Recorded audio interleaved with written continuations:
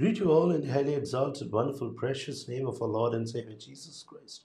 Welcome to the book of Romans. Turning our Bibles to Romans chapter 13 and verse 8. Let no debt remain outstanding except the continuing debt to love one another. For he who loves his fellow man has fulfilled the law. Apostle Paul is talking about such intricate, real, practical issues.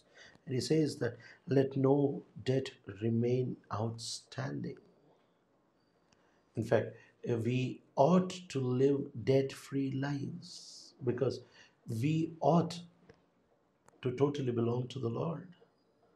The Bible says that if you're freedmen, if you're free men, don't go back to slavery. Many people have been freed from sin, but they haven't been freed from financial debts. And if it was a sudden emergency, and if it was something that was life saving or something that was really essential, then that's a different thing. And we need to pay it off as early as possible. Just to have an extravagant lifestyle, not being content with the income that we have, or not being really content with what the Lord has given us, is going to lead us into a very, very horrible pitfall. And Paul writing Timothy says, those who want to get eager purge themselves with many griefs. How true it is that uh, just because we want to make extra money, or just because we want to live extravagantly, many a times we very unfaithfully dispense what the Lord gives us. We're accountable to it. And we cannot live in extravagance at the cost of somebody's money. When we take a loan, it's somebody else's money, and you have to return it on time. Many people miss on their word when it comes to repayments. Many people, uh, most people take this debt to be a very, very light issue, which is not.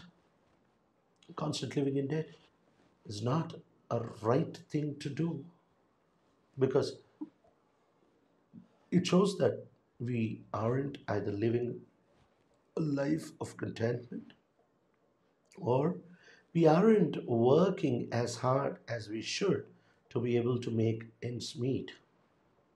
So, both ways we're living on somebody else. You know, Abraham told the king of Sodom and Gomorrah, that Sodom, that I will not even take a thong of a sandal, because tomorrow you may say, it's I who made Abraham rich. So in order to give God all the glory, we ought to work hard and pay off debts, live on our own money, and so that every way God gets all the glory. And learn to live a life of contentment. And if we are not able to meet our needs, then obviously it means that we have to do and walk an extra mile to be able to make our ends meet.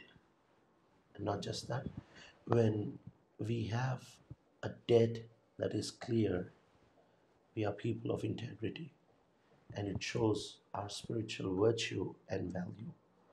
And then he says, but then always be indebted to each other in love. This is one thing that we always need to be giving to others. We are indebted. We might not be indebted financially, but only indebted in love. Gracious Heavenly Father, thank you that you want us to live debt-free lives. Help us to follow the principles of thy word, being content and working hard, so that we will not fall into these traps. In Jesus' name we pray. Amen.